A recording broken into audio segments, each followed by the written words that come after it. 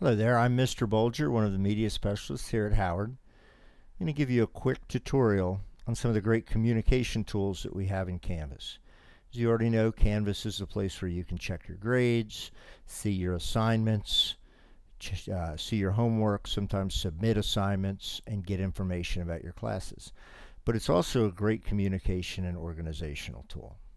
When we start from the dashboard, we should be able to see all of our classes. If you don't see a class in the dashboard, just click over here on Courses, select All Courses, and the key here is anyone with a filled red star will show up on your dashboard. So if I want to remove a class from my dashboard, I would click the highlighted star and it will be removed from my dashboard. If I want to add a class, I would click the star and highlight it, and it would be added to my dashboard. So back to my dashboard. Let's take a quick tour. We know where our classes are. Up here on the left is a to-do list. In this to-do list will be any upcoming assignments, homework, things like that that our teachers have assigned. This will help us to know what we have due on any given day. Below it is an area called Coming Up. Those are items that are coming up on your calendar. Okay, as you can see, I have several events. I can also expand that to see up to about 8 events. I can also look at my entire calendar. The calendar is a great tool because it shows us all of the different events we have up for all of our classes. If we want to not see a class or see a class that we don't see on the calendar, we look over here on the right, and here's our list of calendars.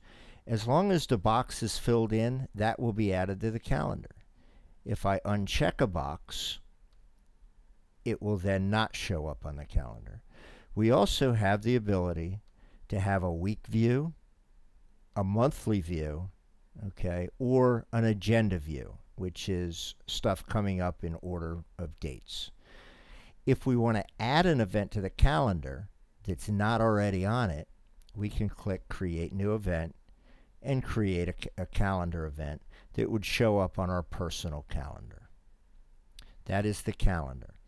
Also, finally, back to the dashboard, you can get recent feedback. You can see grades that you recently received and the feedback that your teachers gave you. That's very, very helpful. The final wonderful communication tool that we have in Canvas is the inbox. And the inbox is basically either direct messaging or email, depending on how you want to look at it. So you can look at all the messages you've received or sent, okay, based on either all courses, or you can pick a particular class and see only messages that pertain to that class. Okay, you can also see stuff that's in your inbox unread, just like your email. Okay, to send a message to a class, there's a feather here to compose a new message, and you can pick the class that you want to use. So if I want to send a message to somebody in television, I click on television, and then I can start typing in somebody's name, okay, and then click on them and type it just like I would send an email, and they would receive it as an email. This is great if you want to send a message to your teacher. You're not sure about an assignment, you are sick, you'd like to find out something to do, you have a question, you're confused. Whatever it is, it's an easy way to send a message to your teacher and receive that message back. So those are 3 things. You have the to-do list, you have your calendar, and you have inboxing. Now these are all great when you go into Canvas.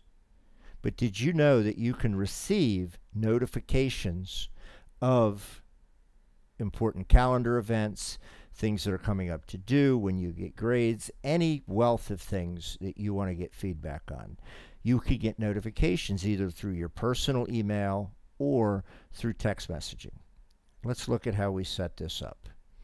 To set this up, we first want to go to our account, which is at the top, and we want to go to Settings. And in Settings, we need to tell Canvas where to send our notifications. Okay, so you can either use email addresses or other contacts, which are text messages. You just click on add an email address or add a text message, okay, and you can add those, and then you'll receive notifications of inbox messages and whatever else that you want to receive notifications of through that service.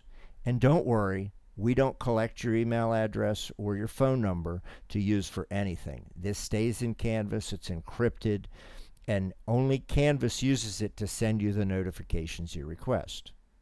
To request notifications, simply click on Notifications and Settings, and you'll see here you have a whole list of things you can ask to get notifications. Some of the important ones are due dates, okay, announcements. If your teacher or somebody has an announcement, you want to receive announcements, okay, discussion posts, all right, grading, things like that. And you can decide if you want it to be notified right away, if you want a daily summary of all the announcements or all the projects you have due, tests, all the grades that came out, a weekly summary, or do not send you anything. And you can change this at any time to suit your preferences or what you want.